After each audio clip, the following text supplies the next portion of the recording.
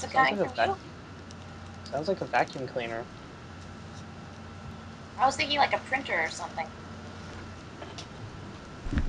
I don't know. It sounds more consistent than a printer. Because with printers, like you'd have more. Thanks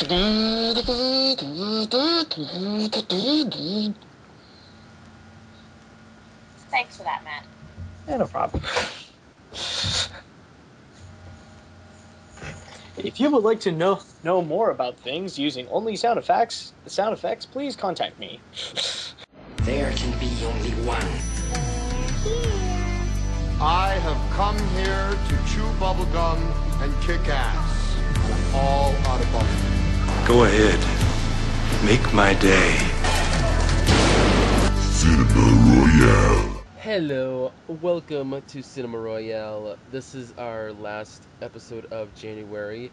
Today is January 25th, 2015. I'm your host, Mike, and let me introduce to you to my awesome film aficionados. James is going to be late, so I'll introduce him or say hello to him when he comes in, but let's introduce the others. First off, we've got Matt, also known as Animat. Salutations, fellow viewers, and welcome to this wonderful podcast. I hope you will be educated and well entertained about our subject in specific movies that we will be talking about today. Woo. Ooh. Hold on a sec, folks. We just got a coinky-dink. Breaking news, everybody. Just give me a second. Now he turns up. Hey, he turned up at the perfect time. It is. I started at the right time. Aw, now the podcast is ruined. It's ruined. Put up with loser over here. Gonna be free of him for a week. It's the funny thing is that like from the position of where you are, it looks like you're pointing at nothing. It's like you're pointing at my sidebar. Honestly, What's over here? What's over here? No. That's James. No, on my side it was perfect actually. Really? Okay, well yours is the most important one, so it works. It is. James, we were just talking about you, and with James, you're just in time for the introduction, and you just missed my impression of the subject of this podcast. Dang. Yeah, that. But you know, James, it is never too late to hear it. There is always time to hear my impersonations. Hello, Mr. Hurt. And salutations to you, Mr. Sullivan. Are we whimsying it up this evening? I guess so. At least I am. Speaking of the devil, let me introduce Mr. James Jaime Sullivan here. Oh, we're recording, right? Yep. Yeah, we're on live. Okay. Nice heavenly glow you got there, James. Tonight's broadcast is brought to you by Don't Worry About a Thing. Shut up, James. Yes! Little thing is Shut gonna up. be alright. Oh, I haven't seen that movie yet, but I want to. No, you don't. Don't worry about a thing. Maybe it's just my hair. The more I see, less I know. But I know one thing. I love you. How do you like my pajamas? They're terrible. I don't know. I can't really see them. They're terrible. And last but not least, Jada. Jada, say hi. What? Hi. I'm a tired Jada Gonzalez, who still wants to see Strange Magic despite the really bad reviews it's got because I'm loyal to Alan Cumming and George Lucas. No, you don't. Yes, No. I do, Matt. No, you don't. Look, I don't care if a movie has a lot of singing in it, or if the singing is jukebox. That doesn't bother me. It's not that. Trust me. Like, I like jukebox musicals. I like Moulin Rouge. I like Happy Feet, but this one, oh my god. No. What do I care what you think? You hate Claudia Chance and Meatballs. You're lost. Your opinion does not affect me. I try to warn you, but... Look, there's no way in hell I haven't seen worse Alan Cumming movies, okay? I have seen the worst that Alan Cumming can give me. I'm good. You've seen Son of the Mask? Yes, I've seen some of them. Oh, okay. Well, she's right then. And I've seen Flintstones and Viva Rock Vegas. So if you're going to tell me that Strange Magic is worse than that, which you're not. I'm gonna have to side with Matt here still because I'm just not interested, really. But the song's fun. Wait, did you see the film? Anyways, Wait, did you see Strange Magic? Did I? No. Good. Thank you. I just did that to tease you. Come on. Okay. Dick. But okay. we like to tease. Because we like to tease on the podcast. Oh my god. You know, I was just listening to the soundtrack to that movie while I was waiting for you guys, because somebody finally managed to post it on YouTube. Lord knows how long that'll last, but listening to Alan Cumming singing his rock songs. I've been mistreated. Speaking of teasing, If you want a good Alan Cumming musical, watch Reefer Madness. I've seen Reefer Madness, and I've seen Cabaret, and I've seen a whole bunch of good Alan Cumming musicals. Annie, you know. Oh yeah, well, that was okay. Annie. Anyway, There's no denying Alan Cumming is great, but that's not who we're here for today. no, Isn't it, Mike? we are celebrating the belated birthday of John Hurt, who turned 75 last Thursday. He is a legendary actor. He's not a main role actor per se. He's more like a supporting actor, and he's very legendary in our hearts because, my lord, he's been in so many great stuff. So we are going to start off as quickly as possible to Jada, who is gonna talk about a film known as Hellboy. Yes. Boy of the Hell. I completely forgot that he was even in that. He plays a pretty significant character. Like, semi-significant. He's like one of those roles that you give to veteran actors in blockbuster movies to, like, up the hype for the highbrow views. You know, not totally insignificant, but not exactly a star, you know? Mm-hmm. Well, he just got it because, well, like, he's a name and he's old, so might as well. Yeah, and he, you know, his character is like this kind of wise mentor sort of thing, like kind of a father figure to Hellboy, kind of like a Nick Fury to the little alien / superpowered X-Men girl stuff that they got going on in their secret society run by the dude from Arrested Development and stuff. Wait, are And you then talking about, Jeffrey Tambor? I don't know. I just know him as the guy from Arrested Development and a whole bunch of other stuff. I don't know his name. I know Michael Cera and Jason Bateman. That's it. I think I heard the name of the guy who was in Alvin and the Chipmunks once, but Yeah, it's Jeffrey Tambor. You're talking about King Neptune in SpongeBob movie, so okay. okay. So that makes you an expert. That's what it takes for I this guy. smart. Cause I smart. Yay! Yes, Jeffrey Camber. Tamor. Probably the third most successful actor who was in Arrested Development, and then got a career afterwards. And the most successful actor to ever kiss a dog's butt on screen. Oh no, that's There's true. so few of those. It's dying art. It's Mm-hmm. Gotta the give only him problem. credit. Again, though, not his worst movie. No. True.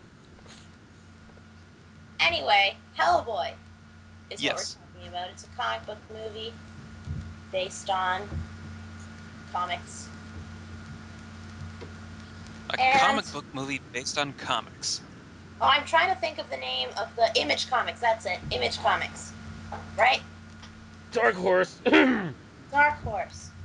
I'm sorry.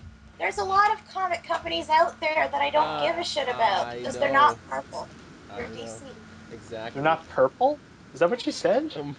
Marvel, you strange. Oh, Marvel. Shh. I heard purple.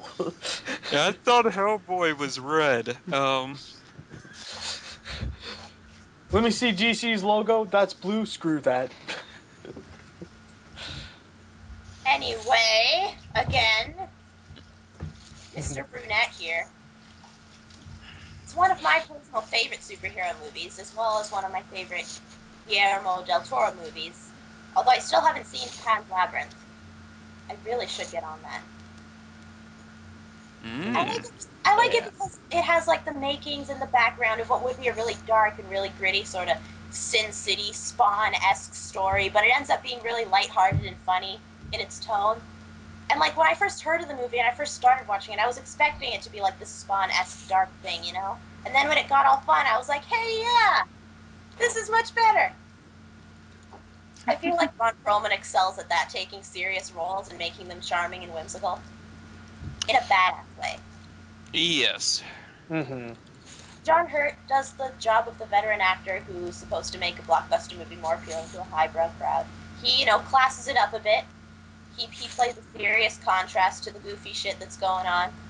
And then he dies halfway through the movie. And that's not a spoiler because he's a wise mentor, and wise mentors die. That's what they do. He's the one that discovers Hellboy, right? Yeah. Him and a bunch of other people are like in his group that are fighting Nazis, and they discover him like as part of this satanic ritual that some Nazis did because, they're Nazis. They were probably minions of the devil. Why not? Like you do. And John Hurt kind of like goes all Claude Frollo from the Hunchback of Notre Dame book, only before he got all creepy and was like, I will take this deformed child in. Nobody else will. You'd have to read it. That's too funny. If you saw the movie, you'd out of luck. It kind of makes me think like John Hurt plays the role of Judge Frollo, just singing like Bells of Notre Dame just there. No, just Jack. so he could walk away where no one else could see. No, the bell. I'm not talking about the damn Disney movie, Matt. Oh. That was so good, though. Stupid screen. Am I pointing at you yet? Mike, Mike, you're the judge. It's to your right. Yep. There, okay. John Hurt's character also makes a brief cameo in the beginning of the second movie, in which he tells young little kid Hellboy the story about the golden beetles and shit that ended up being the bad guy for the rest of the film. Sort of a setup thing. But he plays a good enough character that you're sort of sad when he dies, and you like seeing him when you see him. He's by no means the highlight of the movie, even though IMDb will tell you that it's one of his most well-known roles because, IMDb sucks. It's IMDb. They're not usually the best when it comes to they're pretty much the Google of movies. You're just there to find out information. Mm-hmm. That's it. Exactly. It's kind of like a less reliable, less broad Wikipedia. Yeah, because you don't go on IMDb for ads ratings. That's for damn sure. I think when they list off the four top movies that the actor or whoever it is has been in with the IMDb, usually they list off the ones that were the most successful or notable, not necessarily the ones that the actor in particular is known for. No. No, I think it's more like they list off the four most popular movies that this person is in. Like, what's really popular on IMDb? Like, that's how they rate it. Although That's pretty much the same thing as what I'm saying. I guess. It's not like it's my turn or anything. Okay, No. Jada, continue. I was just gonna say, in the interest of fairness to IMDb, at least they base their ratings on what the people think. Like everybody can vote, as opposed to Rotten Tomatoes, which just relies on the opinions of a bunch of stuffy old critics who suck. Right. It's like Rotten Tomatoes is the Oscars, and I guess IMDb is the People's Choice Awards. Exactly. And they get just as much shit wrong. Actually, I would say more Metacritic is the Oscars. Rotten Tomatoes is the Golden Globes, and then there's IMDb. That's pretty much like the MTV Movie Awards. No, they're not the MTV Movie Awards. They're more broad than that, more sophisticated than that. For the rating system? Oh God. Ratings for everything, Cough for the drop saved me. performances, for the guests that they get, for the flashiness and the technology, and for the ratings and the Okay, for like the presentation and stuff like that. Okay, well maybe. it's People's Choice Awards.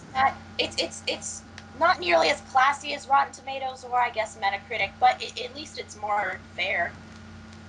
At least it, probably acknowledges the existence of Selma. The thing that Rotten Tomatoes is nice about is I I'm going to be honest. I really do think they handpick these ratings for some of these films, but it balances that out between what the critics think and what the audiences think. What does that make the Razzies? I honestly don't know. Like at this point, the Razzies, I think they're kind of like People's Choice Awards because they still let audiences choose like who's the winner and stuff like that. So No, they just like they assume they don't know have. what the audience would choose as the winner. I I don't don't know. know. Like What's a really, like really crappy movie website that we can just stick to the Razzies? Like a piece of Channel Awesome. ooh. Sick totally burn, cool. bro. Sick I burn, wanted bro. to go in the safe zone with PME, but you had to go there. I'm No, just go kidding. back. I'm just kidding. No, you can't unsay it. You said it. Now live with it. Well, they do review bad movies. That's well, some of the time. But anyway, Yeah. It's done, I James. hate you, Doug. It's done. You said it. I hate you, Doug. I love you too, Doug. Dougie's every internet reviewer's waifu. What are you talking about now? I don't know. What I'm is just this? smiling. What is this? What, are we going to the next movie now or something? Like, there's like nothing going on with John Hurt here. What the hell? Well, we Yeah, I already. just looked at my It's neighbor. hard to talk about There's John our Hurt. topic. It's hard to talk about John Hurt with Hellboy. I'm not gonna lie. It I is. pretty much covered all the bases with him. He's the wise mentor. He's there for the highbrow viewers. He dies. Yeah, like it is true. I mean, like It the is. fact that like if we want to talk about John Hurt and like we bring up Hellboy, like he's barely a cameo. So like, what else can we really talk about? Well, I Well, guess it's significant in that it gave him a more mainstream audience. Like more people are aware of him now that Hellboy happened. It's not Right. just British people and really artsy folks and people who watch Right. the animated Lord of the Rings. It's not just them. Yeah. you could also mention it, how with Hellboy, it's less about John Hurt and how much more amazing it is that Ron Perlman is 55 years old playing a character who's supposed to be physically speaking 28. Yeah. True. I'm sorry, James. I didn't catch that. What was that?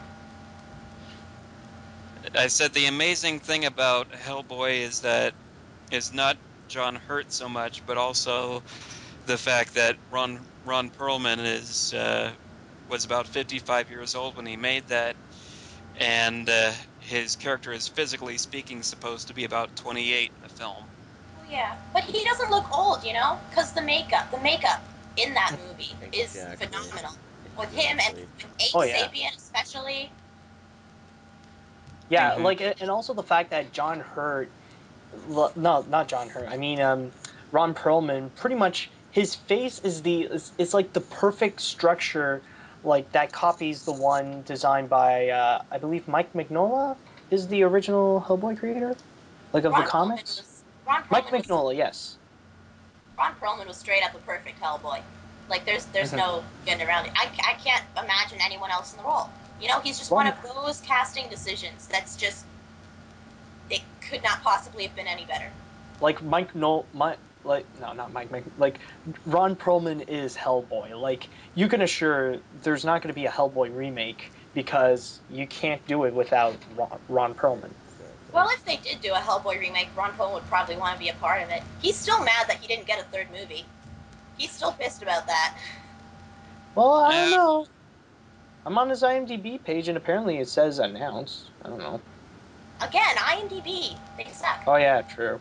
Yeah, we just talked about that. Hellboy 3 has been on IMDb for like almost a decade now. Yeah, You true. know, Yep, they exactly. just want it to exist. Alright, let's just hop along to the next film, which Adam and I would like to discuss, which would be Yeah. the Black Cauldron. Yes, The Black Cauldron. This was Disney's 25th animated feature released in 1985, which it's pretty much the first animated feature that the new batch of animators can pretty much work on their own movie. Now that all the old animators that used to work with Walt Disney has pretty much retired. However, nowadays it is considered the black sheep of Disney, but not because it was bad or anything. It's mostly because it was a major box office bomb, so much so that it made less money than the Care Bears movie. It was As pretty they much that will bad. never let you forget now. Oh no. Yeah, like it's kind of like one of those signs where like it is that bad. But anyways, for the Black Cauldron itself, I will say that I wouldn't say it's like it's definitely not Disney's best, but it's like it's not really that bad either. No. Like it's a bit of a pass, I would say, because well, first of all, I just want to mention that one of the biggest problems with the movie is pretty much many of the characters are really not like the main characters are really not that interesting. First, you got Taran, who's really like he's pretty much shown as a wimp. Like he wants to be this warrior, but like he really he doesn't really do much. And then you got Eilonwy, who's the princess. Like she wants to be more than just a princess, but like she doesn't do anything either. And then you got Fluterflam, he's just the comic relief, and then you got Gurgi, who's pretty much like the cute comic relief. So like they're pretty much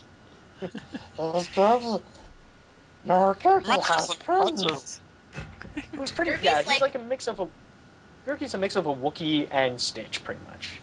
I always thought of him as a mix like between like a Care Bear had a baby with Gollum. That's always what I pictured Gurgi to be.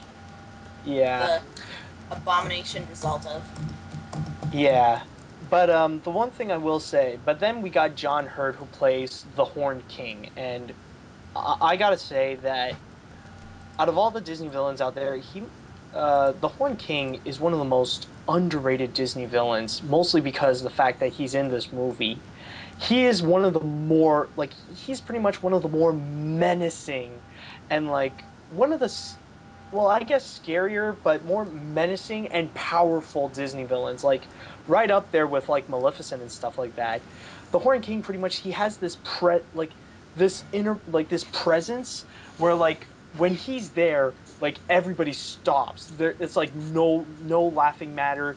You got to do what he says or you're pretty much screwed. And like especially with the dark baritone that John Hurt provided, it's like it really is um really dark and really brooding. It's like it gives out such a powerful performance, and it really is incredible. And like I said, he truly is such an underrated villain. And honestly, for my recommendation, like for any Disney or animation fans, I highly encourage you that you watch The Black Cauldron at least once. Because also, like another good thing is that well, the at least the animation is really good. I mean, it is from Disney, and that also some of the emotional aspects is kind of still there. Like, sure, the characters are really not great. They're some of the most forgettable Disney characters you can find, but like you could still feel a bit for them. There's still the emotional aspect. But yeah, like I said, for any Disney or animation fan, I highly encourage you to watch The Black Cauldron at least once. Where like if you like it, good. If not, at least you could say you can watch it. And now you guys Well, can Hmm. have I I like the Black Cauldron for what it is. I feel like it gets a more flack than it does because it's from Disney, you know? Kind of like most of Disney's lesser films. From another company, they'd be viewed as a lot more passable, but from Disney, there's like a higher standard, you know? And this was like this was one of the films where Disney like tried to do something different, and they sort of didn't really know how because they're so used to their own formula. So it was just kind of sort of half-assedly glossing over the elements of that particular dark epic fantasy genre they were familiar with. As for the Horned King, well, for one thing, I don't think he's the most underrated Disney villain ever because Professor Ratigan exists.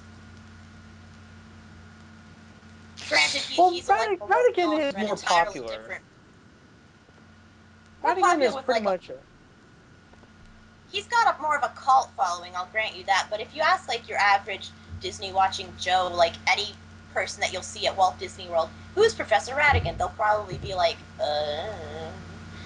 The world's greatest criminal mind. Quite frankly, he's probably the best thing about the movie. That's not saying much. I don't think he's really groundbreakingly good. He's kind of like this generic, I'm a big dark force and I'm just gonna use this cauldron to destroy everything and I've got a big dark voice. He kind of struck me as like a more grown-up version of No Heart from Care Bears. Again, with the comparisons to Care Bears, it's kind of weird, isn't it? Like, you got a little Care Bear Golem thing, you got a Care Bear villain, you got a Care Bear movie that beat you out of the box office. Except This you can't dark really.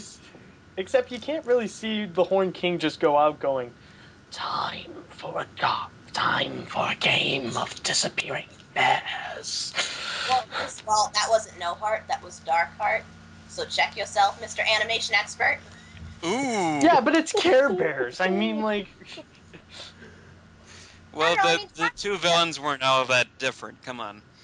John Hurt, he was a he provided a good voice for it, and he probably made the villain less generic, but not like a lot less generic. Honestly, the most memorable thing about him, for me, at least as a kid, was the way he died, which was like he was like dragged into the cauldron as the cauldron like claimed him as his curse, and he was like ripped into skeletony pieces, and my like 10-year-old self was just like, ah! That was a freaking intense death scene, man. Like that was up there, like Yeah, true. it was probably more intense than the Lion King. More intense than, I don't know, Hmm. A Bug's Life? What are some I'd really say intense? so. No, it's like, it's pretty much like the death in like Scar's death in the Lion King, except you see what happens. I kind of compare it more to like Dr. Facilier's death in Prince and the Frog, with the whole dragged into hell thing. But Oh with the Horn yeah, King, but with the Horn King, it's a lot more violent, and a lot less colorful. Something like that. Also, I I like wait one more thing. I like the little green sidekick that he has. oh He was yeah. kind of like in another comparison between the Horn King and No Heart. He was kind of like Beastly. No Heart's little sidekick with the helmet hat. I watched Care Bears as a kid. Don't look at me.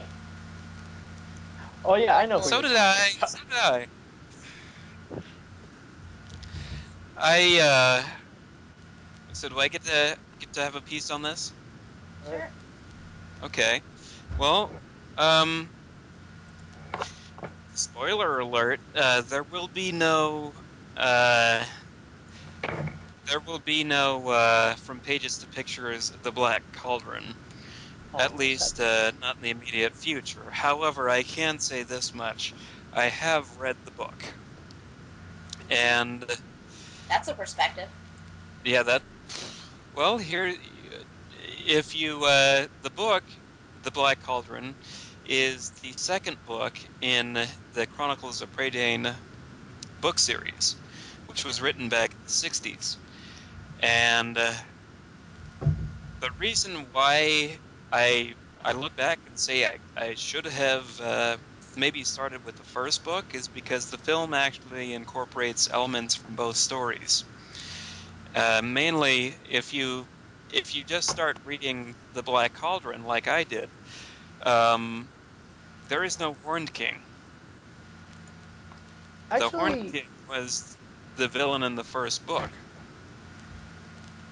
So he doesn't have the So, Black Cauldron? no, he does not. He does not have the Black Cauldron. It's some other. throwaway villain. Uh, I actually heard like he has more of a minor role actually. Like not even a main villain. It's like I heard he only has like a minor role in the Prydain series. he's just in the first book. That's it. So, uh, so yeah, there is that. But the rest of the story, it's confusing because um, reading the book, you just sort of reading the second book, I just sort of stepped into the middle of something that was much bigger and wasn't. I I kind of I guess by the end of reading it, I had so many more questions, but it was just an incomplete experience.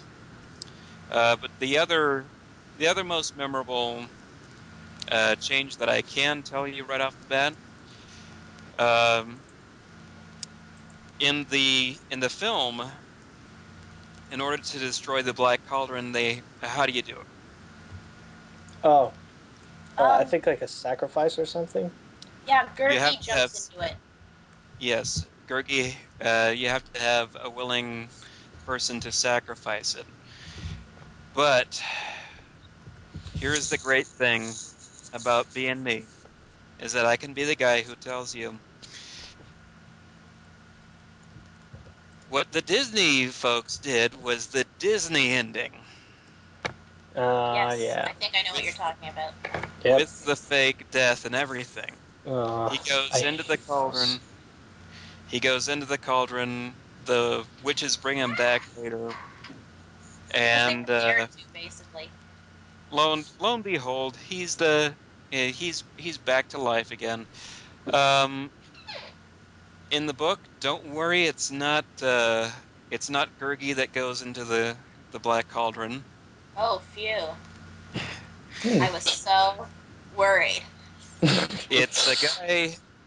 It's a guy named Eladir. I think he's a prince.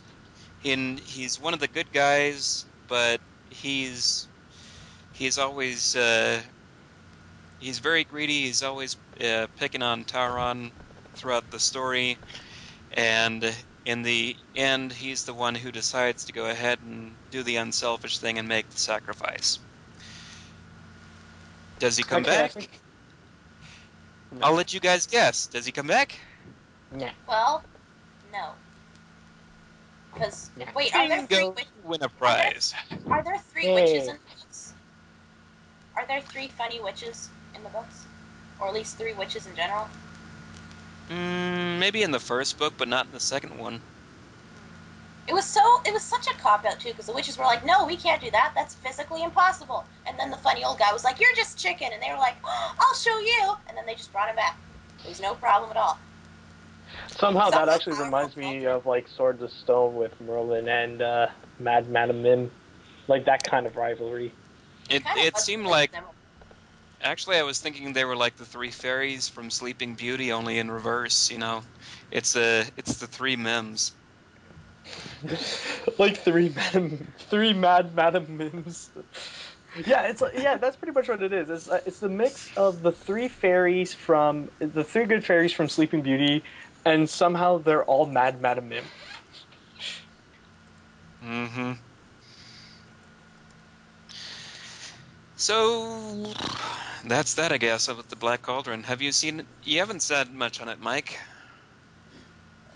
Nope, haven't seen it. But there is one more Okay. thing I will add. Like maybe it is. I like you could be right, Jada. Like maybe there really isn't much written wise in terms of the Horn King, but I definitely really do admire in the execution of the Horn King, like both through the animation and by John Hurt himself, which is also why I put him, I think, at number 6 in my top 10 scariest Disney moments.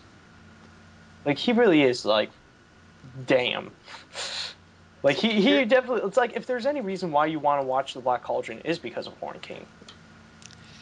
here's Yeah. something interesting I noticed right off the bat with uh, I think the first time I watched the Black Cauldron.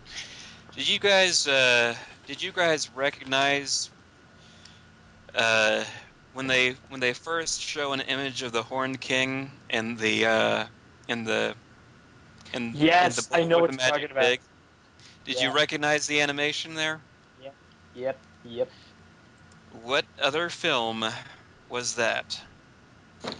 Oh, oh, oh, oh, oh, oh, I'm oh, sorry, oh. can I you know, I repeat know, that? I know, I know, I know, I know. Here we go. I'll repeat the question just for the sake of when the Horned King first appears in the bowl in the Black Cauldron, the piece of animation used was taken from what other Disney film? Alright, This one.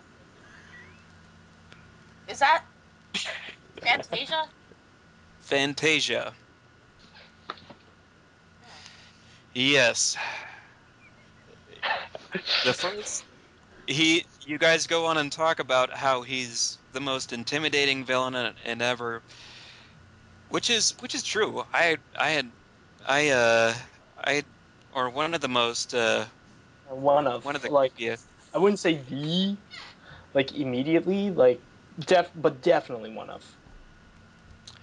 Yeah, and the first bit of footage that you see of him is taken from the only the earliest instance of Disney knowing how to scare the shit out of their audience. And Well, yes, the I wouldn't say one. I wouldn't say the first. Like, keep in mind, audience are still freaked out about the witch from Snow White. Eh, it wasn't quite you as know, traumatizing as Night on Bald Mountain. She does No, not. that's true. But no, but just saying, it's like Hmm. it's not Disney's first attempt to try to scare their audiences. Oh well, yeah. they did have some scary scenes in Snow White. I remember the scene in the forest scared the shit out of me as a kid. Although I Um, rewatched the movie recently. I rewatched Snow White, and there were some dark moments, but I think the problem with Snow White is not with the character of Snow White or really any of the story stuff, but the fact that it's like 70% cutesy filler.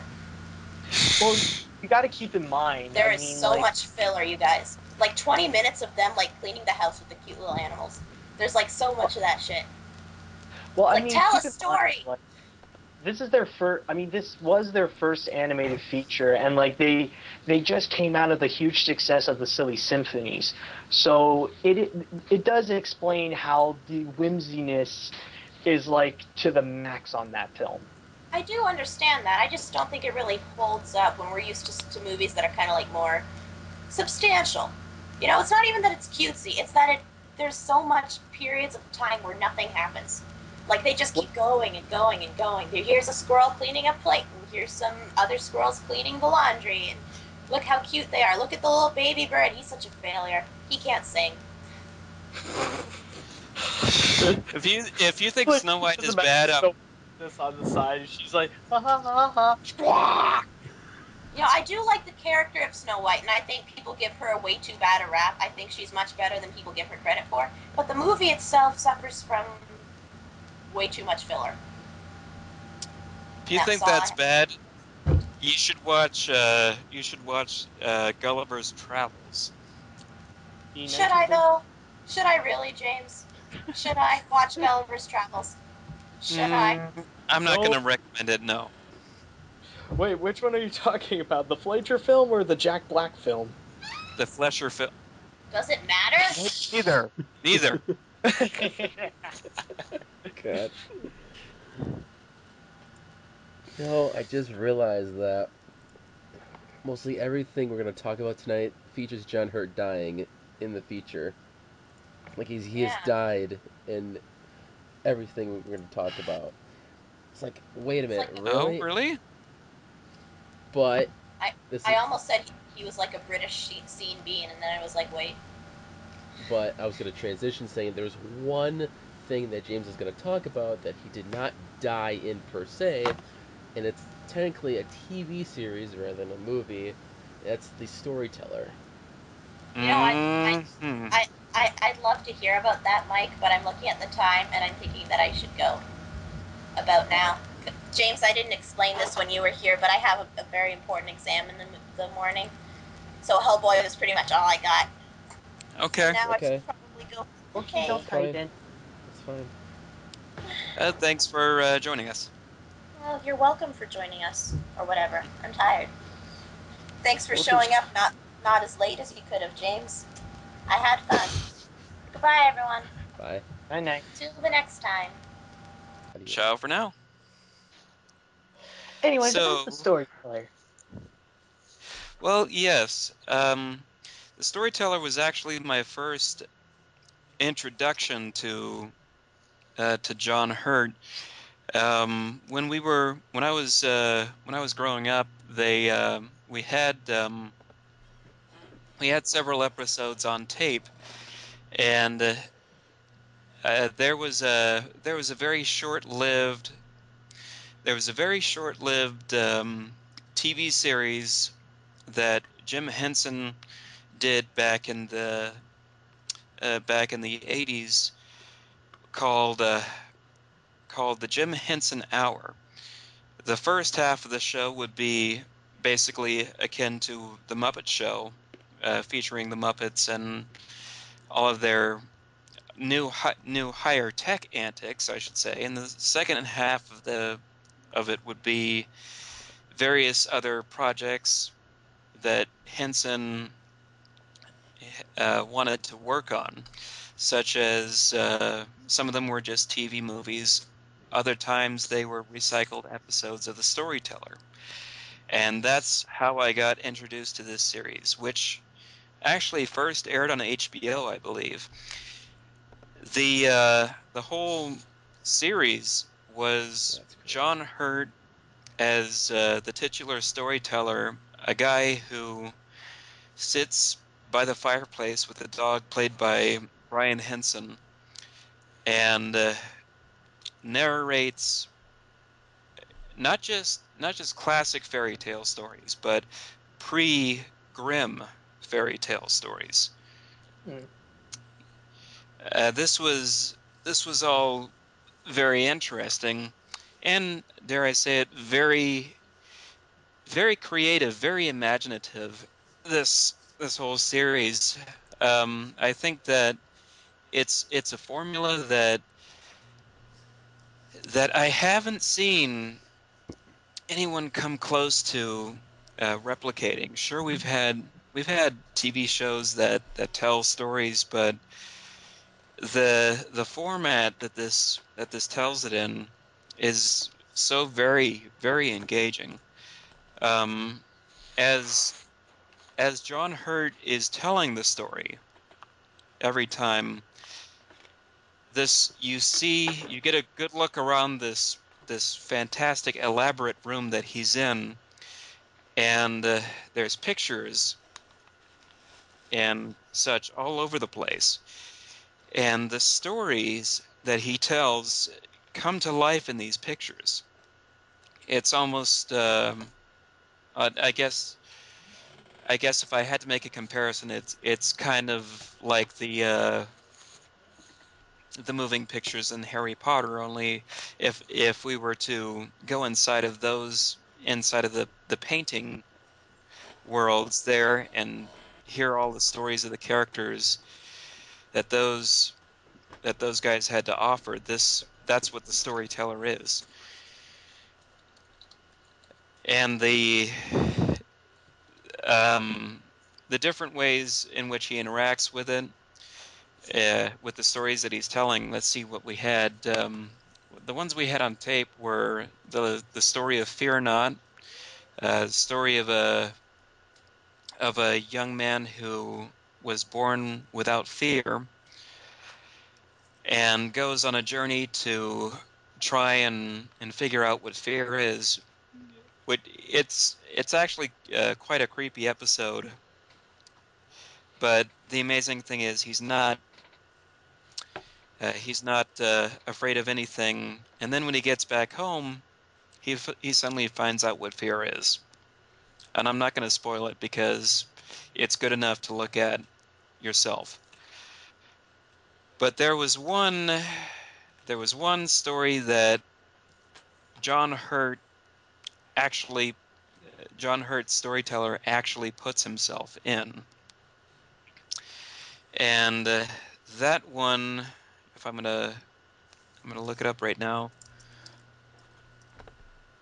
Storyteller episode list.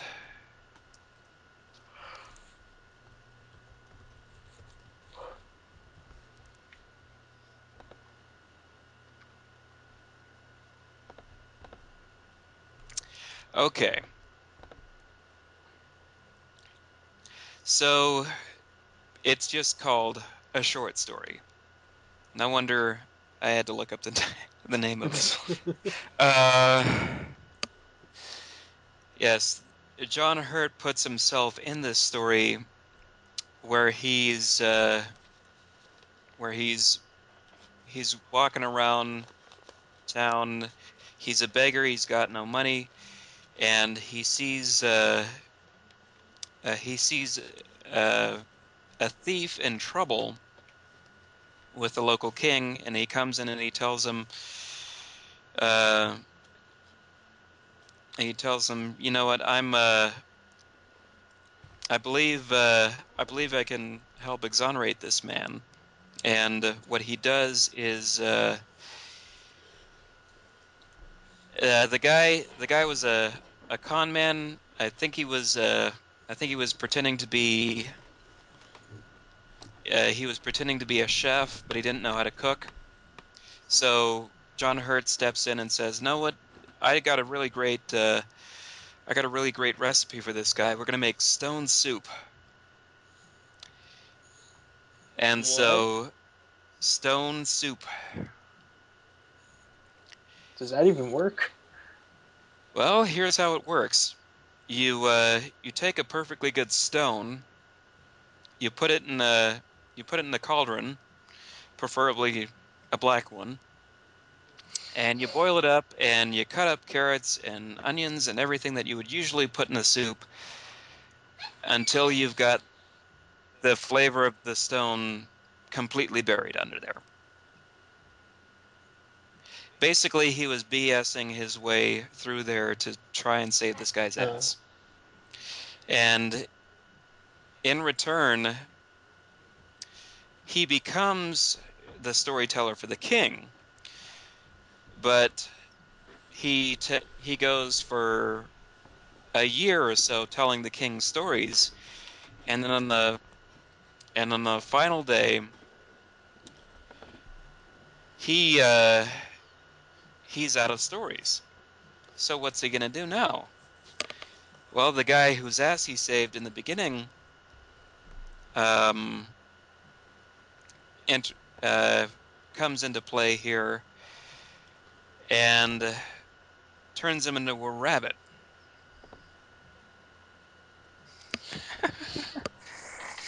So, uh, after just one crazy thing after another happens, the king's son goes missing during a magic trick, and it's a pylon of catastrophes. But John Hurt comes back. He transforms back into a human being, and he goes to the king, and he finally has a story to tell. That afternoon, he was turned into a rabbit,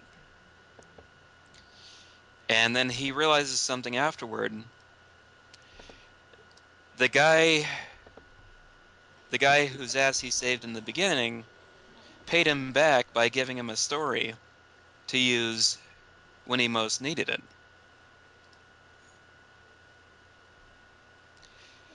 So in that sense, it's not the best episode, but it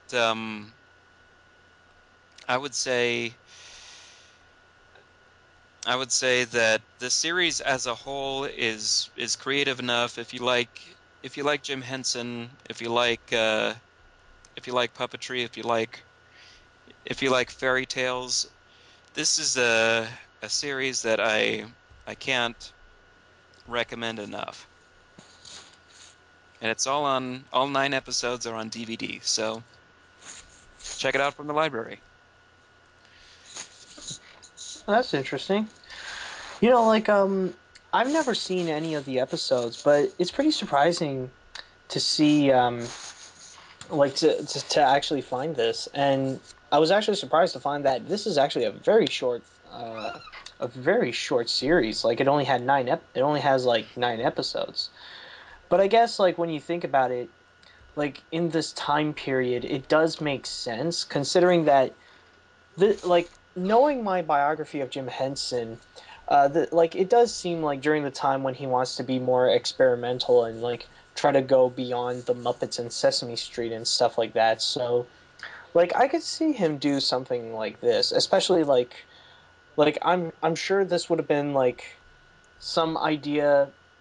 Was this released before or after the Jim Henson Hour? This was during, I think. Probably No, before. Like no. I said, Apparently, after actually, it was after. no, Like this. they. I'm telling you, I had the videotapes. Well, I don't know. From what I found, apparently, like the series went on from 1987 to 1988, and Jim Henson Hour was 1989. Okay, so it aired before the Jim it aired Henson. before the Jim Henson Hour. Yeah, But like Yeah, I so said, like it is interesting. they just took Like, elements from the show and brought it hmm over to the Jim Henson Hour. yeah, hmm it or was like just what they running originally the second planned. half of it. Yeah. So yeah, there you go. Uh, it also still has somewhat of a legacy to it. Um, you can you can find images of the show and episodes online clearly, but much further down the line, there was actually a comic book adaptation. They decided to follow it up with a comic series sometime just a couple of years ago, and here is the here's an image from it. I've never read it, but That that that's dog's crazy.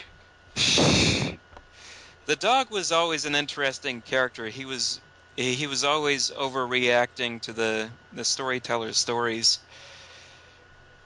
and so that kind of face is not altogether uncommon. But as you can see, they still retain the likeness of John Hurt in the storyteller, Right. Hmm and I imagine that the stories themselves probably followed suit.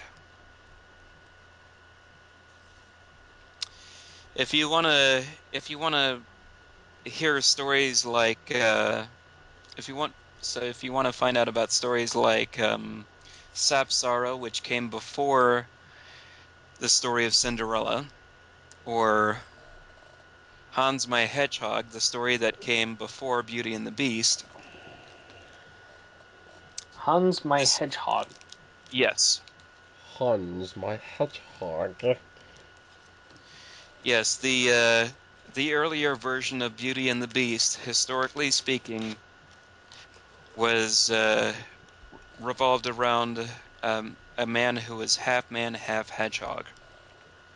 Oh, right. So and it's like part Beauty and the Beast. So is it like this like this man hedgehog falls in love with a girl or something? Yes, and yes, and he has a castle and everything, and she brings it upon herself to cure him of this curse. Oh, okay. Okay. I think I've heard of that. I think I've heard of that story before. It's called Sonic 06.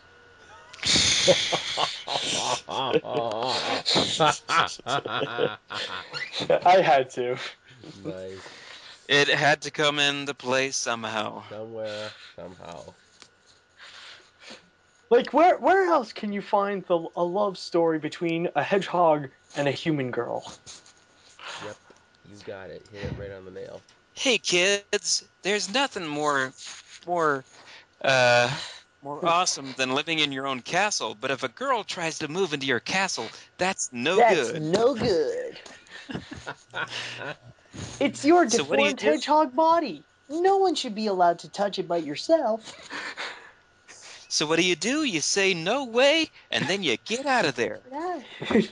And then you wait until years later when when she tracks you down and she's got completely white hair, and then you break the spell. Oh god. So, let's go back in time to a film take place during the Roman Greek times per se. Came out last year in 2014. It was actually the second Hercules film that came out. Yes, I'm talking about Hercules, the Brett Ratner film, starring Dwayne The Rock Johnson and John Hurt. John Hurt. Mm. I first saw this a while back, and I was like, you know what, I should show this to the guys here, just to see what their reactions were to it, and it's a popcorn flick, to say the least. It's not the greatest film in the world, but it's entertaining. You know, if you want to get entertained, you pop this movie in, have a good time, be done with it. Mm-hmm. John Hurt plays this king who hires um, Hercules, who is a mercenary, to train his troops to fight against the enemy of his. And later on, there's a twist where he just backstabs him in the back, and he's the villain of the film all of a sudden. Which I kind of noticed he does play a lot of villain roles in his filmography. That's why I was so glad to grow up with him being the storyteller, because he's such a nice man there. Yeah. God, he turned into such a prick lately. Just wondering, James, isn't the dog paranoid in the Storyteller? Kinda, yeah. Okay, then there is a reason. Okay, go on with Hercules. Yeah, I I I I, I was I wasn't expecting a role like this for John Hurt. I mean, I haven't seen any other villainous roles by him in the past. So when I watched it the first time, I was like, okay, he plays the king. Okay, cool. Oh, I'm gonna hire you to do this. Just shut up. All of a sudden, at the end, he starts, you know, just ripping Hercules into a new one, like just yelling at him. It's like, where did this come from? Like, holy shit, he's like a badass. He's taking his grandson, trying to threat to kill him, and it was just like, wow, pulled by the hair of the head. I was like, what the fuck, John? Jesus. I scared the I have anger issues and I've kept it all in during this whole time. I had to let it out somehow. you don't mess with him. I mean, he just like, I was like having a good time. I was like, whoa, keep it up, man. Just piss Hercules off, because he just agitates Hercules to no end, and he gets Hercules is pissed off, and at the end, you know, he got his little taste of revenge. Is like, boom, you're dead. It's I don't know. I'm Brett Ratner. He could do a good action piece if he can put his mind to it, but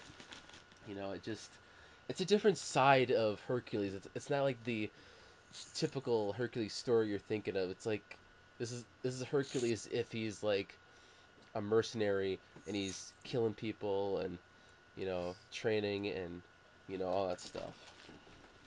Like, Mm-hmm. it's really interesting. It's like, it's kind of weird how they took this Hercules, the Hercules mythos. Like they did it in a more realistic kind of manner, where like it's not really where like the legends aren't really legends. They're not really myths. They're like more exaggerated terms. Like instead of like when he battled the five-headed Hydra, like it's not really a Hydra like a dragon per se. It's just like a group of guys wearing dragon helmets, Right. and like he came back with the heads of them like in a bag and stuff like that.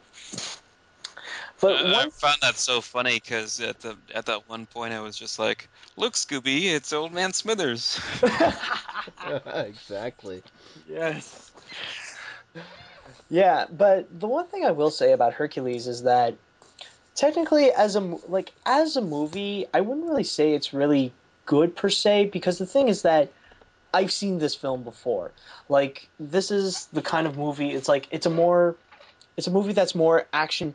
It's a more actiony movie that features a lot of funny one-liners and like a crew like one popular person and behind him is like a popular like a group of rogues behind him that are helping him out. Like like you got Xena warrior princess from the Amazon.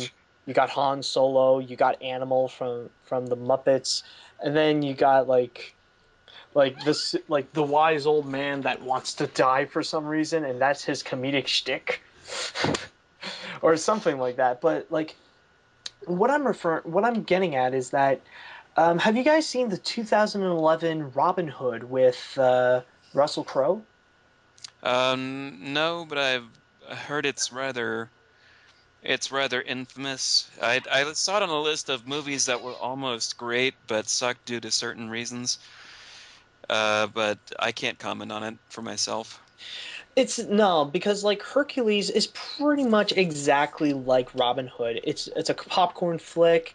It runs it runs by action and one-liners. You got the popular figure that is the title of the movie with his band of rogues, and also it has to do very little with the story that it's based on, but like it's pretty much the same thing.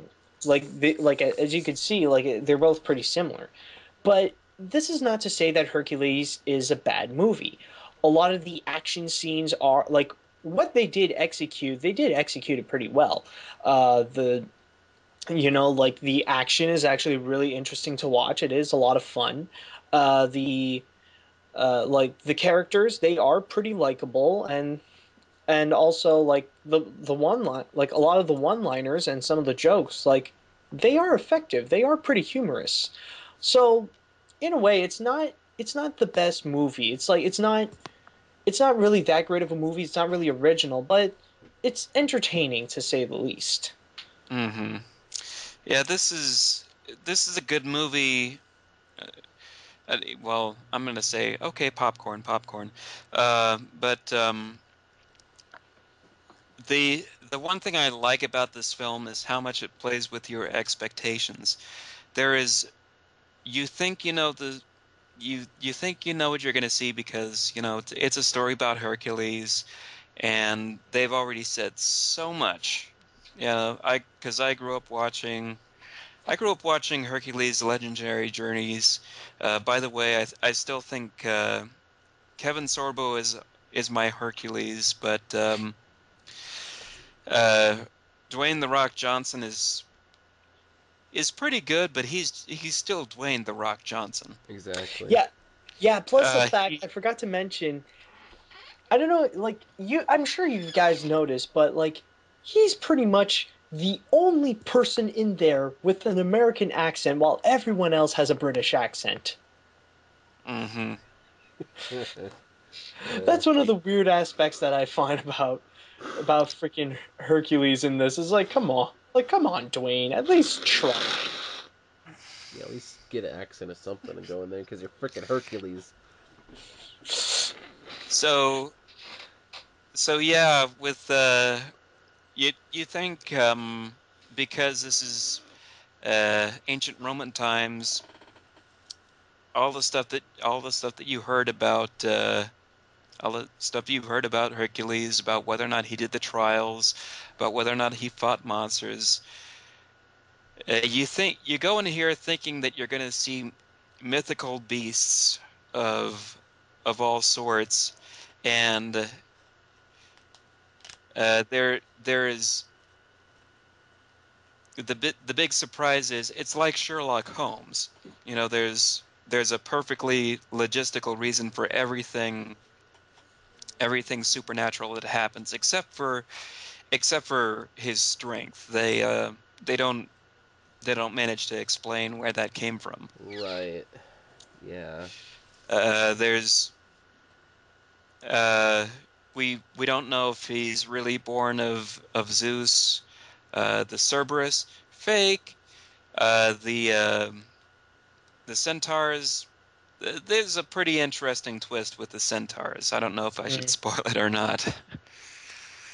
Yeah, it's a unique twist on it. I was just like, are there really centaurs? I don't Are there know. really centaurs, or do you just need 3D glasses?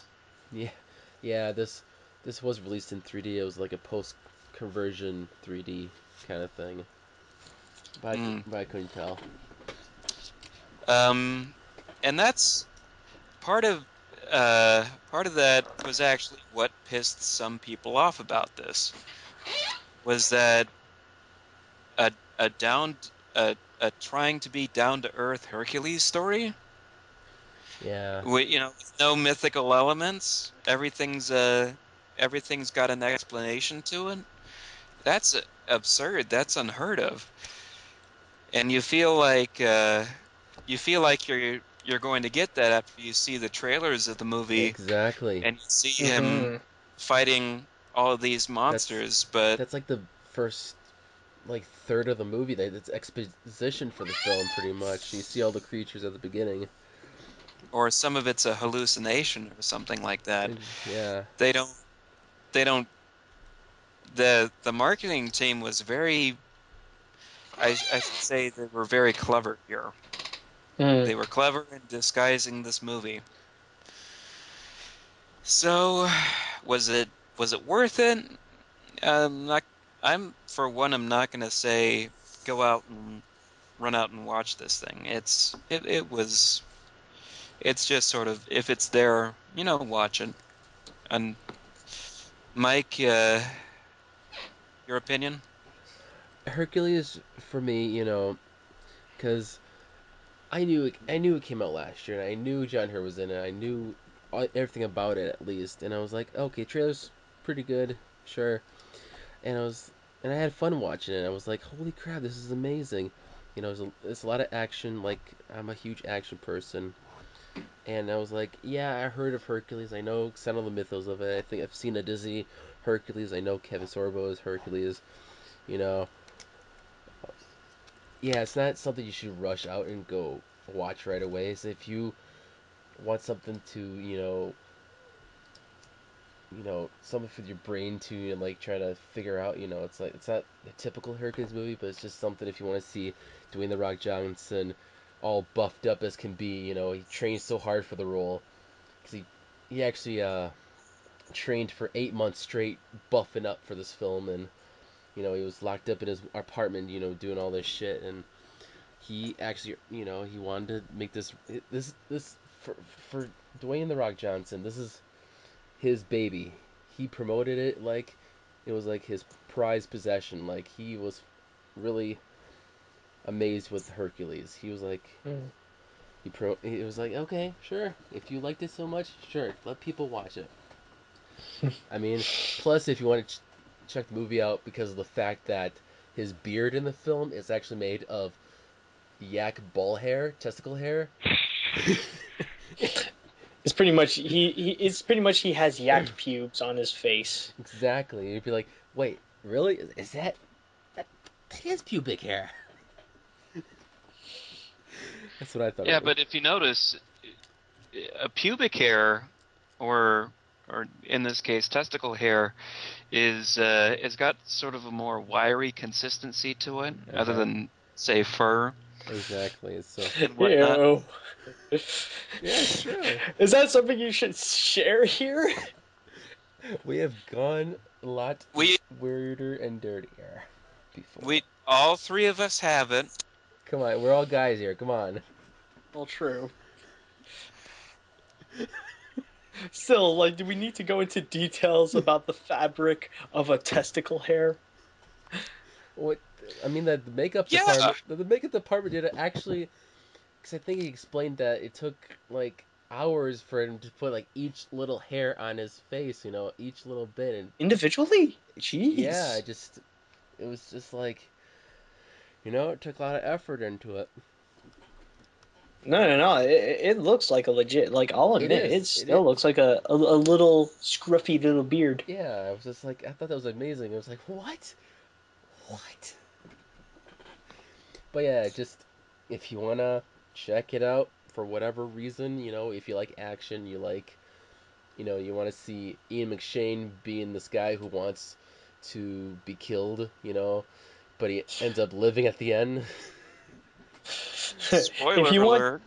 if you want death to be like a running gag, then this movie is for you. So, yeah, I'm ready to die. Like, my time has come. Or maybe not. Damn it.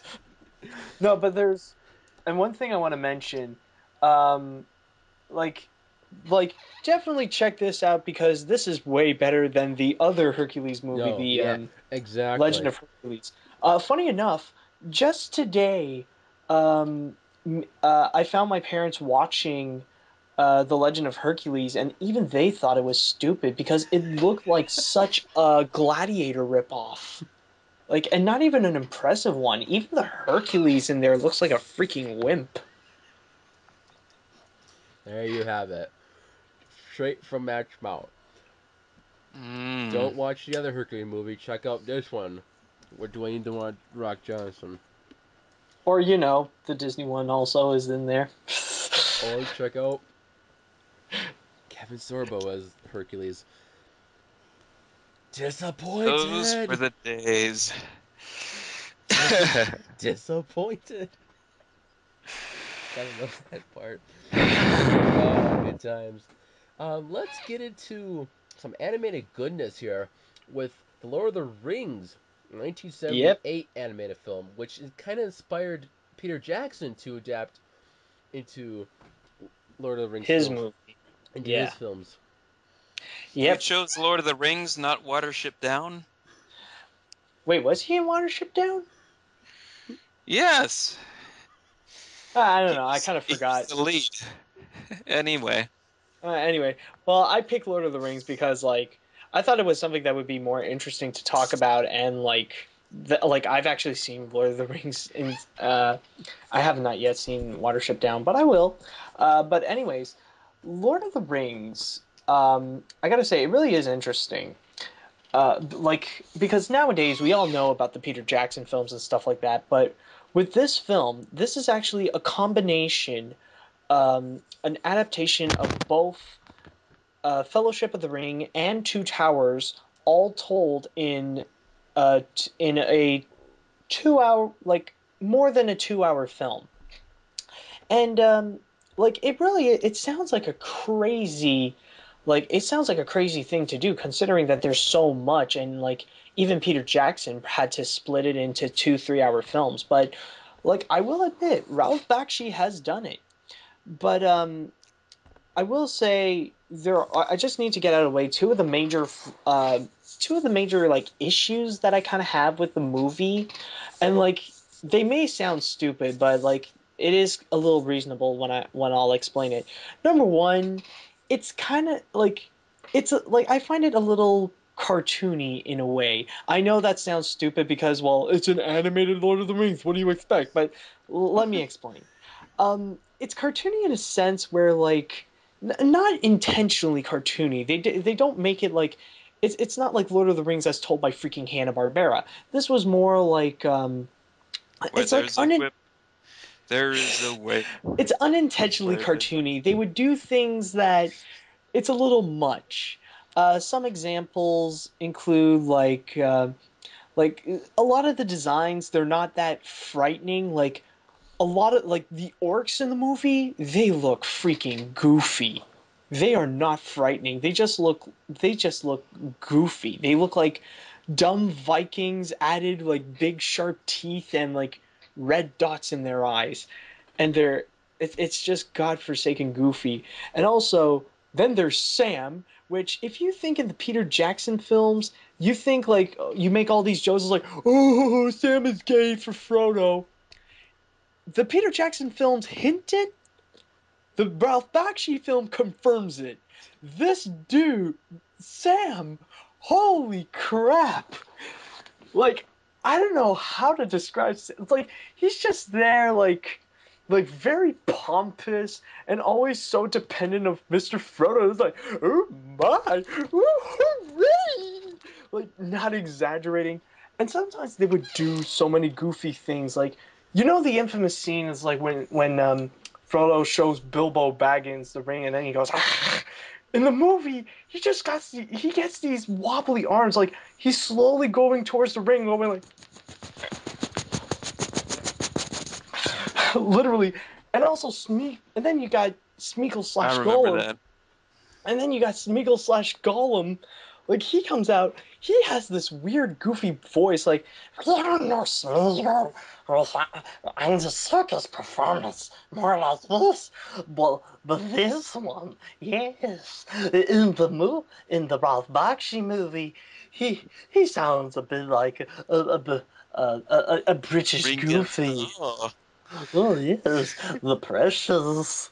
I love the Precious. The Smeagol will be nice, yes. And, Full of Smeagol.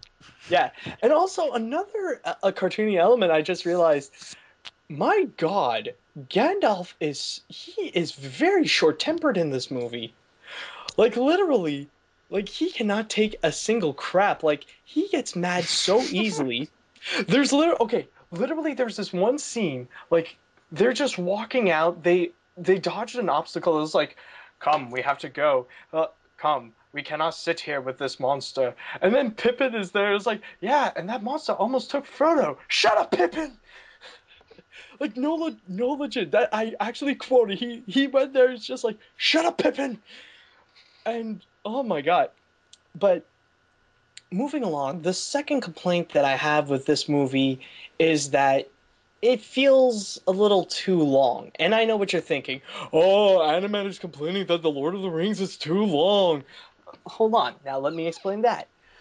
One of the biggest reasons is that they really try to emphasize on many of the action scenes. But in this film, the action scenes aren't really that engaging and they feel pretty long. Like, I remember the first time I watched it, I think I kind of I think I slept through a good chunk of it. And also, the fighting scenes, they are pretty bad. Like, it feels like you're watching a school play, considering with all the costumes and stuff like that. And also, in terms of the animation, we all know about Ralph Bakshi's rotoscoping, where he pretty much draws over live action. There are times when he would do it to the point where it doesn't look like animation anymore. Like, it looks it still looks like live action, but with a different filter. So it just looks like cheap, like, it looks like something out of live action with cheap costumes doing these fake sword fightings. Like, you know, Something you could do nowadays if you just ran it through Photoshop. yeah, pretty much. So, like, it looks like something you can easily do for like $25. But this is not to say that it is bad. But it's not really to say that it is bad. The heart, many of the other characters, when they do something right, they really do something right. Frollo really is a great character in here, probably arguably even better than how he is in the Peter Jackson films. A lot of the characters are interesting. Like, they do give out a lot of heart, and like a lot of the quiet moments are really impactful. And then you also got but to the point of this episode, then you also got John Hurt, who surprisingly is not a villain, and he doesn't die at the end because he plays Aragorn.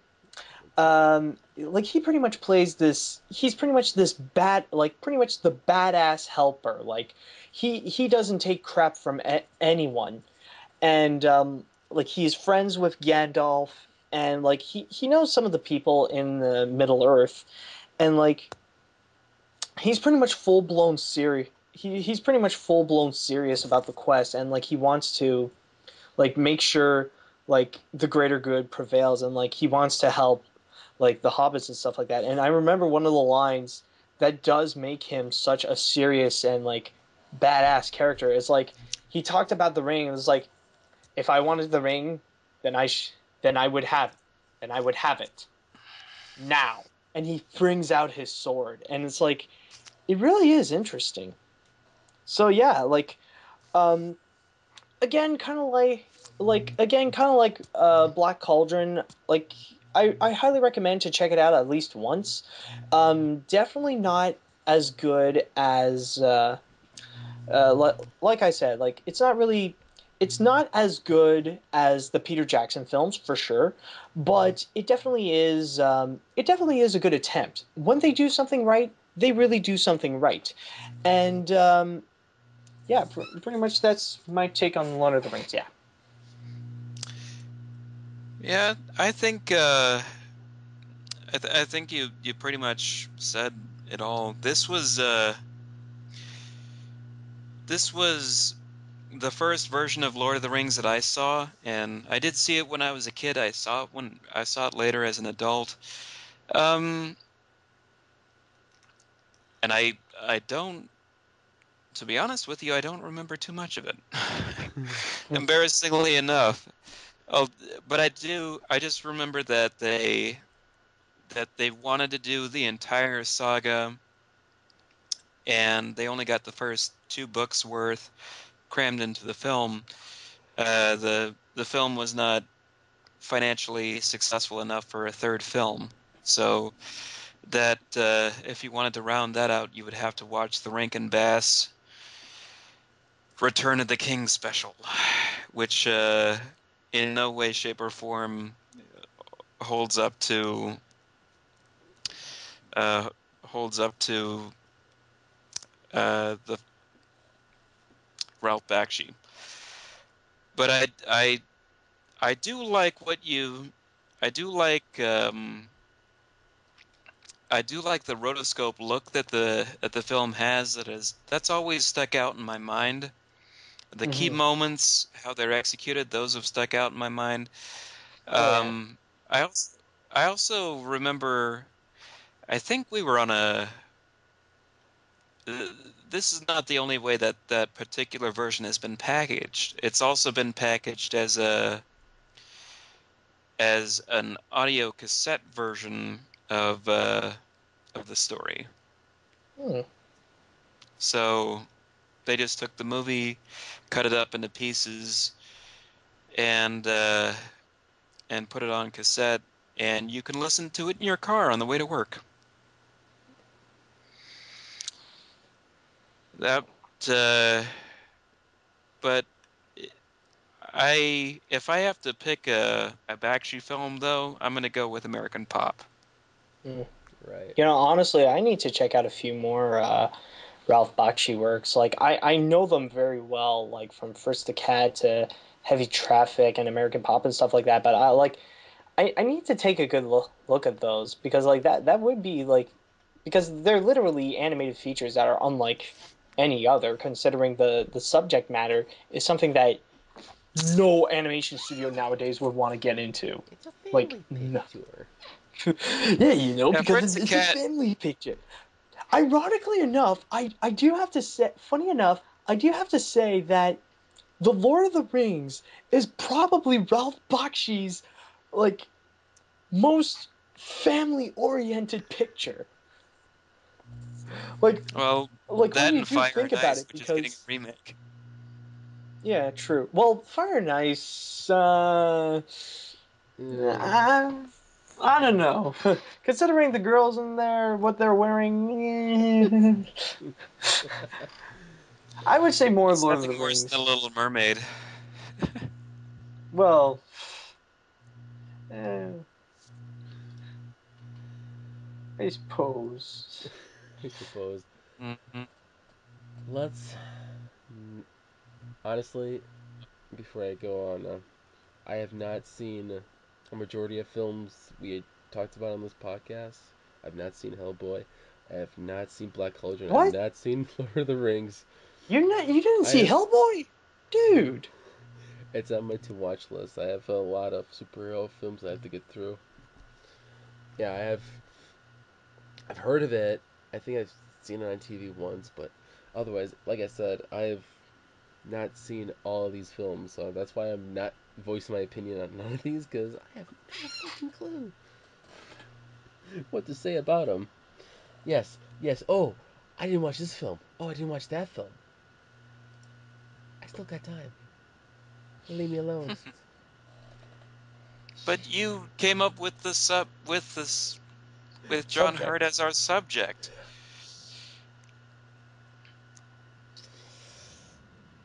Touche. You relied on us so that you didn't have to do all the work for your show. Shit. Got me. Wow. It's the first time anybody's got my plan down to its key. Yes, I rely on other people to bring in stuff that I've never seen before so I can like hear from your perspective so I can be like, "Oh, a friend recommended this to me. I'll check it out." Hmm. Instead of just like Okay. "Oh, this is a random film. Maybe I'll check it out, maybe not." There, now you know the basic gist of the podcast.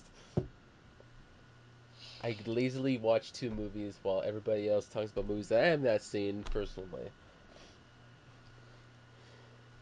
Okay. Anyways, Except you have seen our last film here. it's You Then Me, by the way. Except the last one. Oh. But yeah, I have seen this at least, and I've seen it being spoofed. And yes, it's the iconic role of Kane in Alien. And Hmm. you should know where that Oh. leads into. Yes. Welcome to this is my pick. Alien, the famous Ridley Scott film, which is a remake of no one ever. It's sort of taken over the popular perspective of the story. Alien is a remake. Look it up. Um, the whole plot of this film, in case there's a bunch of folks going out into space, come across a bunch of alien pods, and one of them gets infected. The alien creature pops out of his stomach and goes crazy and kills over half the crew. So, what does John Hurt have to do with this? Is he the hero? No, he never is. Well, I should say, no, he is. Clearly he is a heroic type in movies like Lord of the Rings, but is he a main? No. Here, he does play a pivotal role. Uh, he has the honor of playing the first guy who has the alien burst out of his chest. Yes, he's the guy who gets infected, who gives birth to the alien. Yep. That honestly, like, that never really crossed my mind. I didn't know that was actually John Hurt. And you think about it, he's like Mike said it earlier, he's not a lead he's not a typical lead actor or anything. He typically plays side roles and whatnot. But this role is actually honorary. Some people have the honor of being, Bill Paxton has the honor of being killed off, being the first guy to be killed off by a Terminator. Alfred Molina has the honor of being the guy who didn't throw Indiana Jones the whip.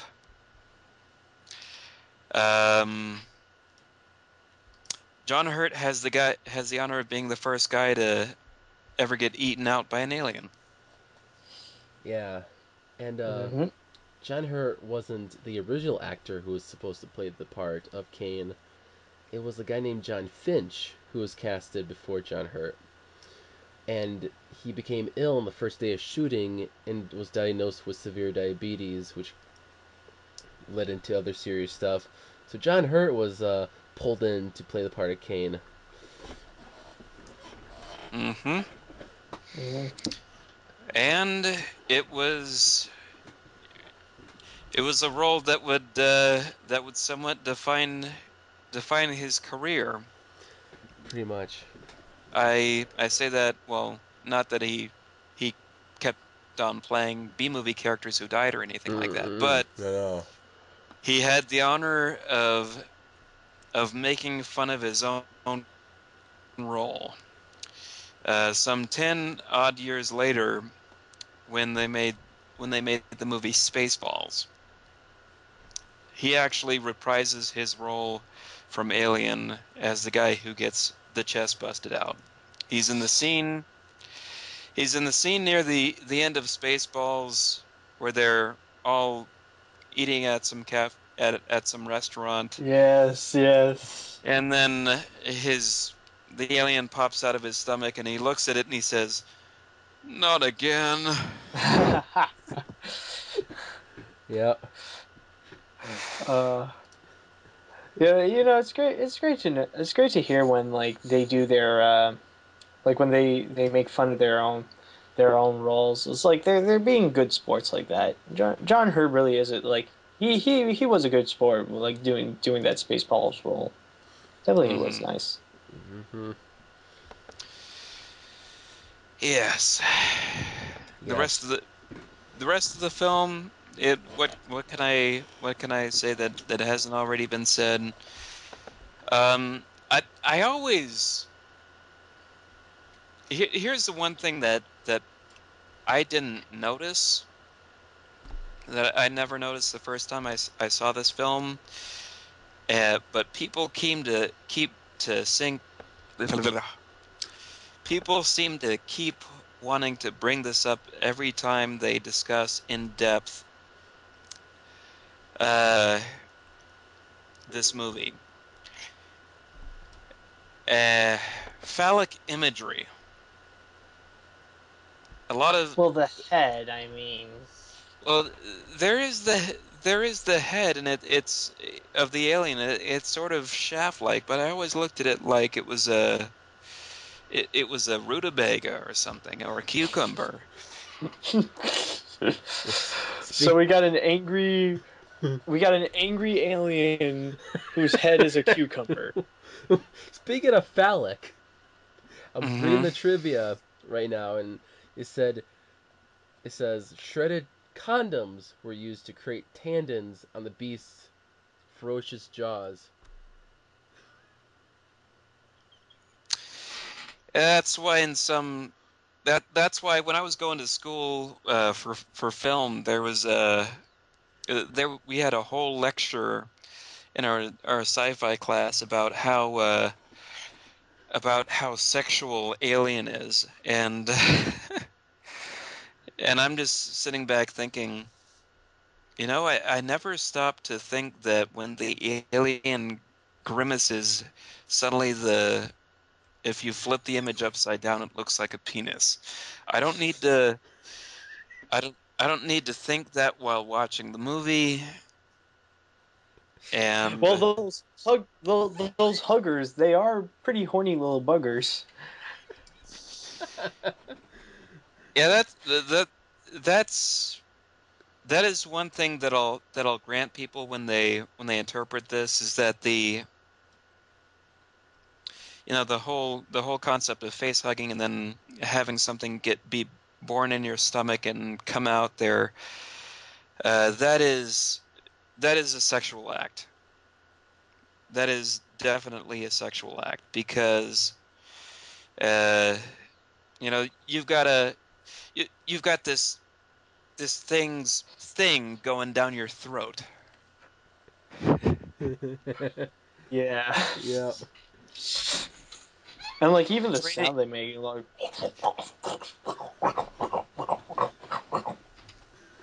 it drains its fluids into you, and you give birth to its offspring. Yeah, yeah. the filming of that iconic scene was pretty interesting to find out. John Hurt and the crew were the only people that knew about the scene, and in the script it just said it comes out. It doesn't say how or will or whenever it comes out. So the rest of the cast didn't know what's gonna happen. John Hurt was like sitting down in a chair. His arms were just sticking out in his torso. The rest of his body is just like fabricated for the film. So they did it in one take, and it took 4 cameras to film it. And just that's the real reaction when the first popped up. That's the real reaction to the actors. Like that one shot, boom, they got their reactions to it. There was one point in the scene where blood got shot out and it hit one of the actress's eyes and she fell over, which is hilarious. Oh my. But yeah, that's just this. When you think of John Hurt, you think of that scene alone because it's just like that's kind of his starting point, like more or less, like when he was really young. Mm-hmm. So yeah, there you go. Now you know something interesting about John Hurt. Yeah, I remember approaching my professor after the class. What he was doing, he was showing a scene where uh, the character Ripley is putting on some sort of spacesuit before she fights with the alien. And I came up to the professor after the class and I said, I couldn't help but notice after that before she gets rough with the alien, she has to put on protection. Lol. All right, so more or less, a couple of films here and there, John Hurt dies, and then so a few films he didn't. But this film that I watched called Snowpiercer that came out last year in the U.S. It's originally released in 2013, and it's a South Korean film directed by S- Bong s- Joon-ho. Snowpiercer or Snortpiercer? Snowpiercer. Snow. Did I say snort? It sounded like snort to me. What do you think, Matt? A bit, like you said it a little too fast. Or snort. Snortpiercer. Maybe, maybe I just said that because I'm having a snort piercer right now. Anyways, Snowpiercer. It's a post-apocalyptic dystopian future film starring John Hurt, Chris Evans, Ed Harris, and basically it's Bong Joon-ho's first English film, which has about 8% of it being English and half being the other percentage being like Korean. So it's a foreign film for you people out there. Mostly, it's an English film as well. I just watched it in subtitles, so those all good. Basically, in 2014, there's this uh, global, global. Global warming. Yes, thank you. I'm sick and I can't think right now. Global warming issue going on, and us Americans figure we're just gonna shoot this rocket, that's gonna bring the temperature down, so it doesn't cause any global warming anymore. Well, it turns out that that rocket we shot up actually froze the whole Earth. Like everybody died. and Earth is frozen over. So basically, this guy named Wilfred, he built this huge train that that holds everybody who survived from that whole uh, ice age, pretty much. And then it's separated into different classes. You got the tail section, which is all the poor people, all the lesser known people. And then you work your way up to the front, and you got the higher class people, and it's just Earth on a train. It's just everybody on a train. And basically, Chris Evans plays Curtis, who wants to, get to the front of the train, to take control of the train because he's sick of the bullshit been dealing with over the years, ever since that happened. John Hurt plays this wise elderman who's lived through it all, and he does die, spoiler alert, in the middle of the film, but he you find out about John Hurt's character where he's like this kind, wise man. Like, you see him in the film, he's got these crutches. He's got like a peg leg. He's got like an arm made of like parts. And it's revealed that when they first arrived on the train, there was no food, no water, no nothing. So they had to resort to cannibalism. So there's one point where this guy had a knife. There was a baby. And they want to eat the baby, and John Hurt's character was like, "Hey, I want to cut my arm off, and here, eat my arm. Forget about the baby, eat my arm instead." And so that's what happened. They ate the arm, and other people are like, "Okay, let's cut our arms off. Let's cut our legs off, so people can eat." You don't actually see What? it. You don't actually see it happen. It's actually told in a very emotional uh, Too monologue. many cooks. And eventually, when the cannibalism got out of hand, the train started to produce these protein bars. These black gelatin protein bars, which are made out of bugs for people to eat on the tail section of the train. So, like I said, Curtis and John. What the fuck is John Hurt's character's name? Hold on a sec. I got this. Uh, Curtis. No, not Curtis. Gilliam. Gilliam. Gilliam. Gilliam and Curtis try to lead this rebellion against this whole train. As they climb up and up and up, and you can see the train in glorious fashion. There's different sections of the train. You see the tail end, it's all crappy, it's all bunks, it's all cramped. Then you get a little further up, there's this, there's, they want to take over this water section of it, and they're like, "Are you nuts? That's not the whole section of the train. That's like part of for your water. If you want to take over the water, that's for you guys." The way the water is retained for the Snowpiercer is that every time the train passes through ice or snow, it sucks up the snow and ice and turns it into water for people.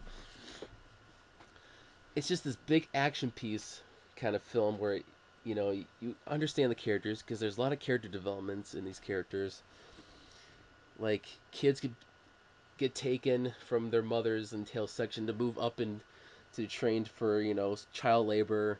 It's like a very emotional piece. It's like so raw and emotional to watch these characters happen. Like, there's one point where this one character throws a shoe at like a higher end person, and he gets punished by putting his arm outside in the freezing cold where it's all frozen solid. All of a sudden, whack, his arm just breaks right off. That's what you get for throwing your shoes at people. Which, you think about that scene, it kind of reminds you of George Bush being hit by the shoe by that person way Oh back yeah. when. So it was kind of inspiration for it. This film is a very it has a lot of Are meaning. you saying that guy should have had his arm frozen off or something? Possibly if it was really freaking cold out. Uh, This film has a lot of meanings and messages behind it, especially with society and class. And Leon Thompson of Renegade Cut has devoted an episode dedicated to Snowpiercer. If you want to understand what's behind all the messages and what the film was actually trying to tell, go watch that video alone, because he'll tell you that stuff I won't tell you. Because for me, I don't really care about that stuff. I'm more into, the story, the characters, and probably the action of the film.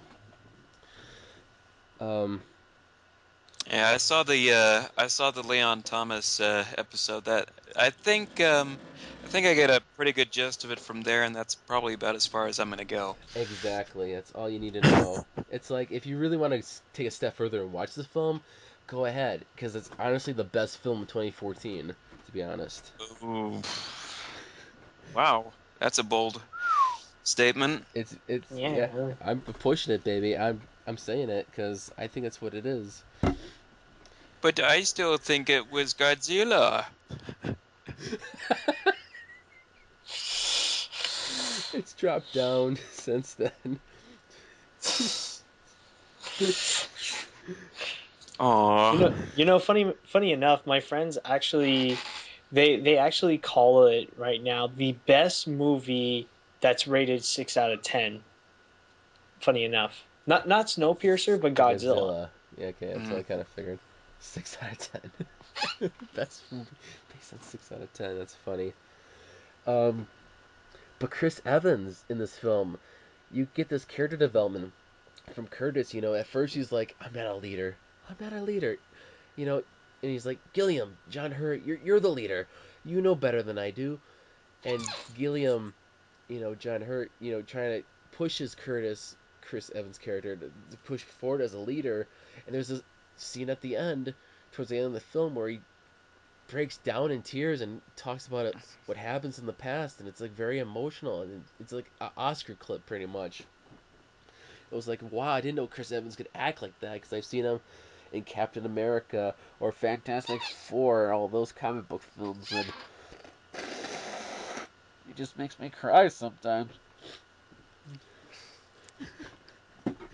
Just a tear-jerking moment about Chris Evans and his Poor buff Chrissy. chest. It's that one film that you might like if you like dystopian films. Like, there's one point in the film where they go through a cart, and it's this side cart full of these guys who are like, have this mask on, and they have axes, and they're like, who are these people? And there's this axe fight all of a sudden. There's axe thrown around, being slashing. There's a part where they go into a tunnel. It's all dark. There's like a night vision scene where you see a point of view of one of the guys, and there's night vision throughout. You go see bam, bam with the axe. It's like there's a lot of action in it. It's very good for the action junkies out there like I have.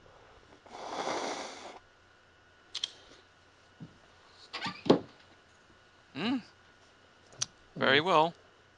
Interesting. But yeah, like I said, John Hurt does get killed like in the middle of it, so it's like there's Oh. like he Did I mention that John Hurt gets killed? because that's the theme of the podcast. John Hurt dies in most films. Not Lord of the Rings, not the Storyteller, but the rest of them, sure. How ironic that, like, the one place where he wouldn't die would be in Middle Earth during the great battle with the ring. How Mm-hmm. ironic. How ironic. Ah, yes, so, for God's sakes, please, if you're interested in the basic gist of Snowpiercer, please give it a watch, because it's one of those underrated films of 2014 that needs to be watched, because it got a limited release in the U.S.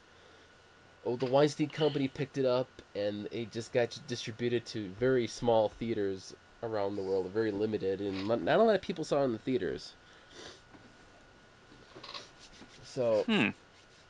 I don't know how they jip in it like that, but it's, I guess, what the Weinstein Company wanted to like cut some stuff out and add like narration at the end and the beginning, and the director's like, "Oh, no, no, no, no, no, none of that shit. I want to keep it all straight up and original with my stuff. I'm not changing anything with my film."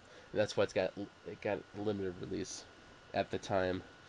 in July of 2014.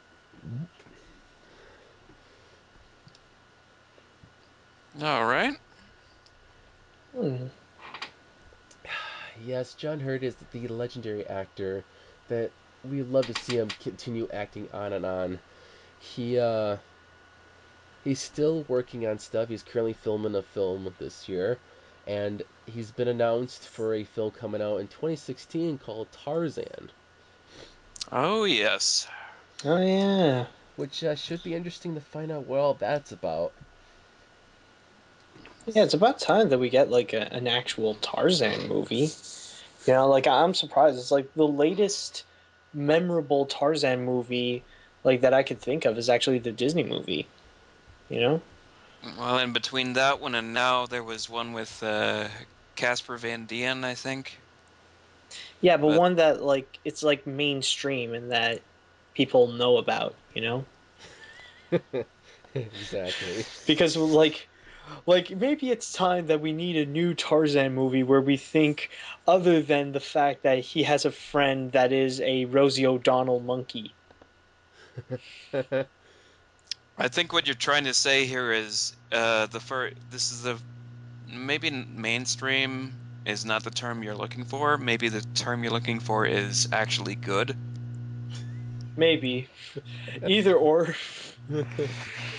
Uh, Hopefully, it'd be better than Tarzan 3D Oh yeah. that came out. How ironic is it the most memorable like the memorable and actually good recent Tarzan film is the one that goes shabba babada boobada babada babada shabba babada babada. Now you got me to want to listen to the soundtrack now. Damn you, Phil Collins.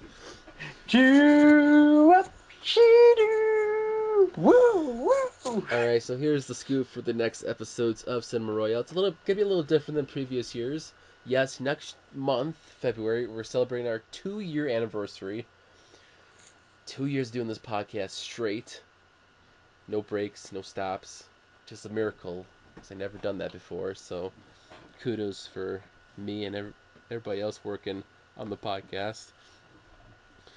So we're going to talk about our favorite films for that particular Yay. episode, because you want to get to know us a little bit better, and plus it's a free form episode where we talk about our favorite films that we've not talked about on the podcast before. Not a strict, you know, topic rule. It's got to be a certain genre. So it's kind of fun. Then we take a month off because 2 weeks from that we're gonna watch the Oscars and actually do a reaction to it the March 8th, because last year we did a Oscars reaction and Matt and I did Well, that. it was just you and me though. Yeah, so it was kind When of you were quiet. It was kind of like everybody else was kind of busy that day. I was like, yeah, sure, we'll just do this, knock it out of the park. I figured we could make it a tradition on the podcast. This year should be actually pretty interesting for the Oscars, actually. Especially Neil Patrick Harris hosting. oh, he is? Yep, Yeah. he's finally hosting the Oscars. All right, Doogie Howser. Other than that, this has been Cinema Royale, and we'll see you in the next episode. See you later, dudes. Ciao for now.